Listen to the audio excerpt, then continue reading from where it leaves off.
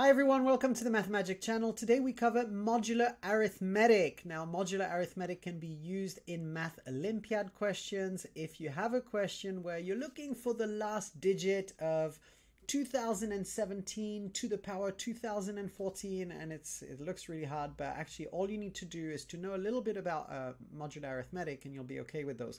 So hopefully by the end of this introduction you're able to do slightly easier types of questions which have to do with modular arithmetic.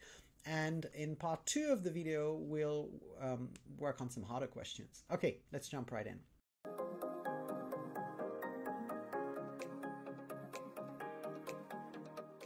So the best way to go about this is to think about how we actually count with mods. So if you had 0, 1, 2, 3, 4, 5, 6, no rocket science, 7, 8, 9, and 10. So if we were to try and do this in, say, mod 4, for example, now we don't have to work in mod 4. That's just one of the mods that you can use. Every multiple of 4 will become a 0.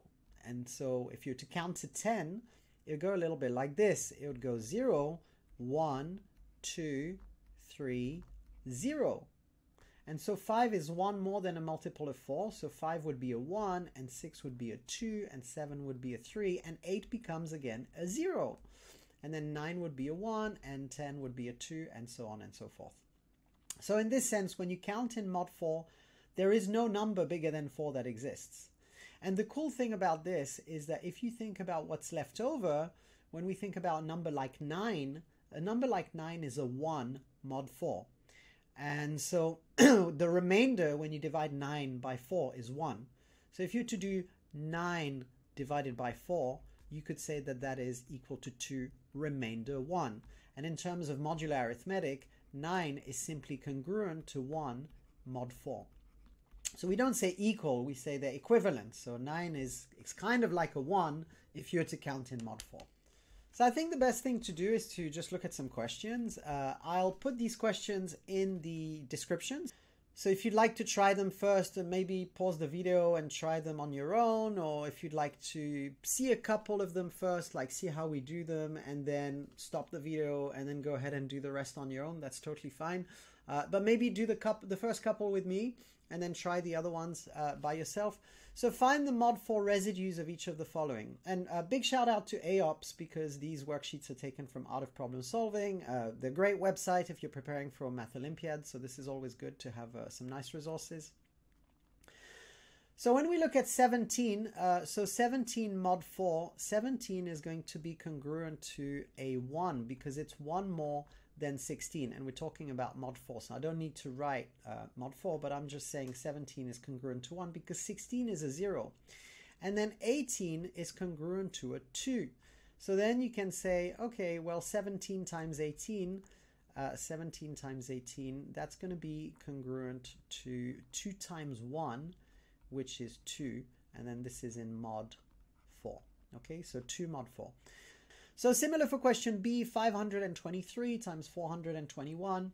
Now, in order for a number to be in the fourths times tables, we have to look at the last 2 digits, so 23 and 21. 500 is definitely divisible by 4. So 23 is 3 more than 20. So 23, this is going to be congruent to a 3 mod 4. And 21 is going to be congruent to a 1 mod 4. So this is going to be congruent to a 3 mod 4. So we can say this is 3, and again we're talking about mod 4.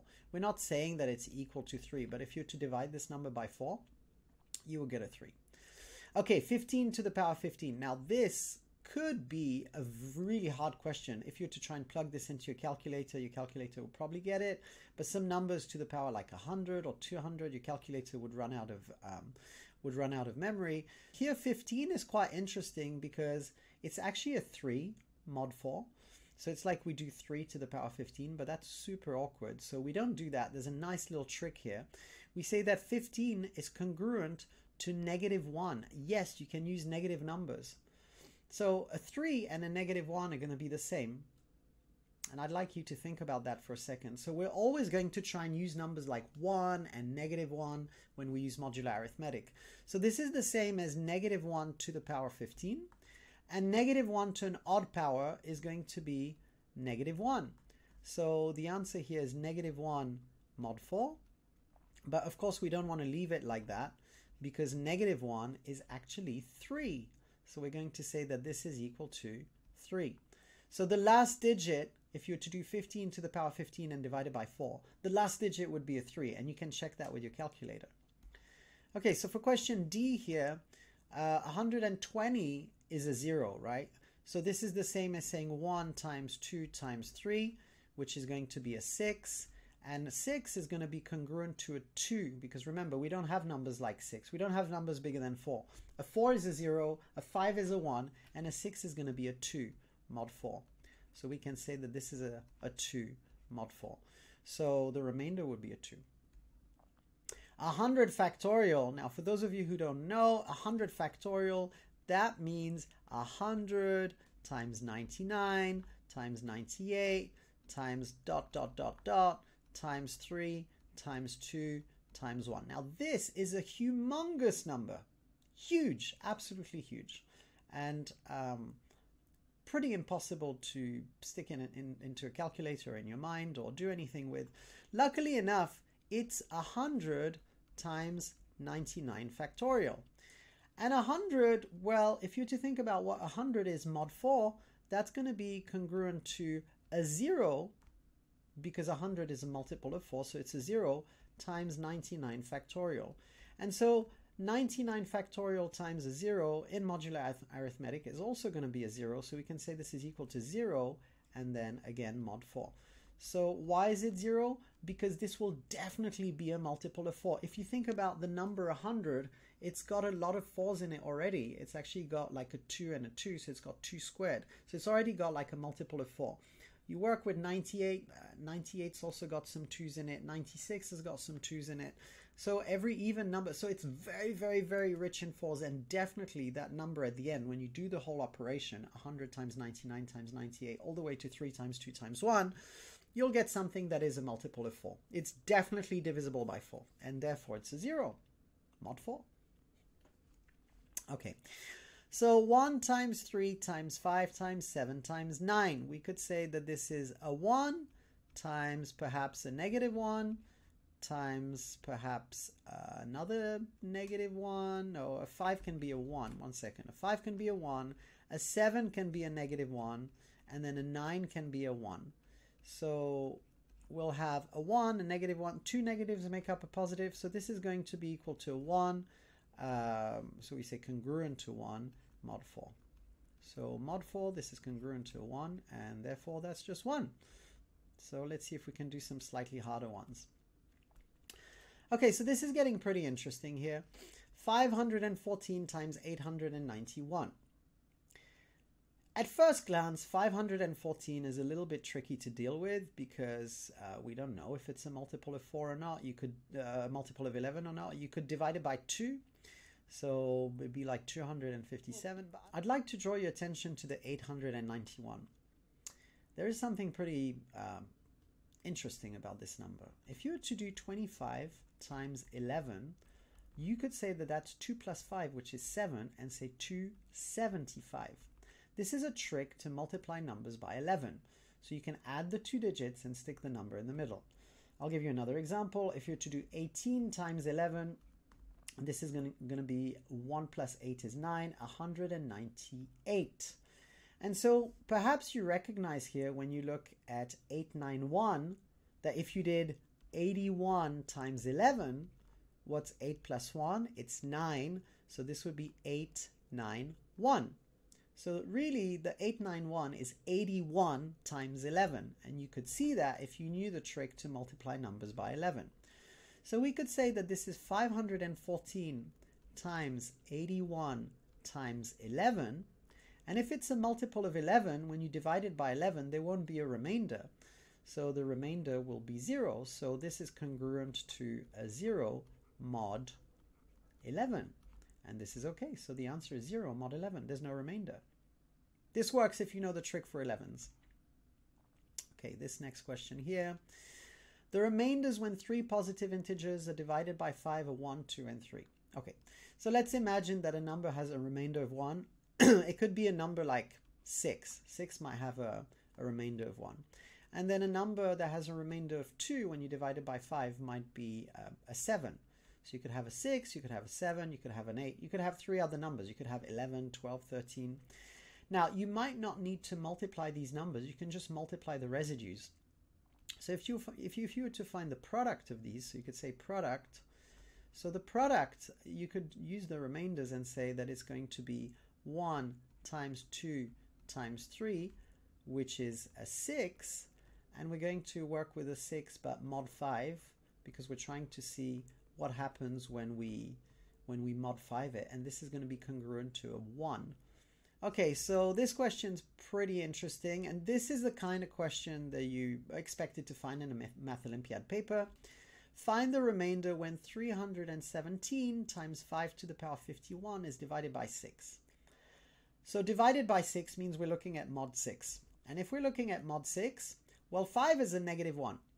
And 317, well, I would encourage you to say that it's 300 plus 17. Multiplied by 5 to the power 51.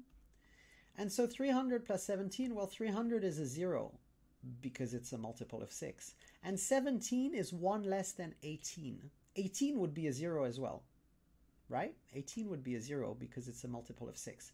So when you do 300, which is a 0, plus 17, which is negative 1, all of this will be negative 1 mod 6. So that's the 317. 317 is 1 less than 318, and 318 is divisible by 6.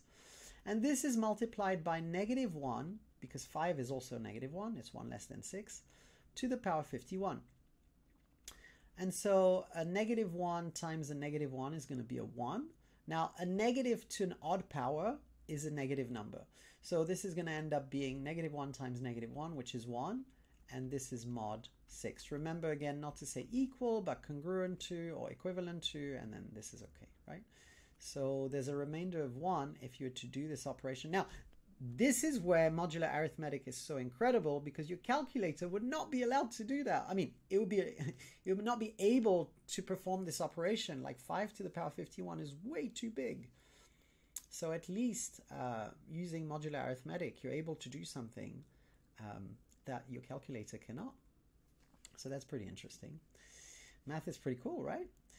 Okay, so let's see. For our last question today, John has 73 bags, each of which has a quarter, a dime, a nickel, and a penny. Now, if you're not sure, a quarter is 25 cents, a dime is 10 cents, a nickel is 5 cents, and a penny is 1 cent.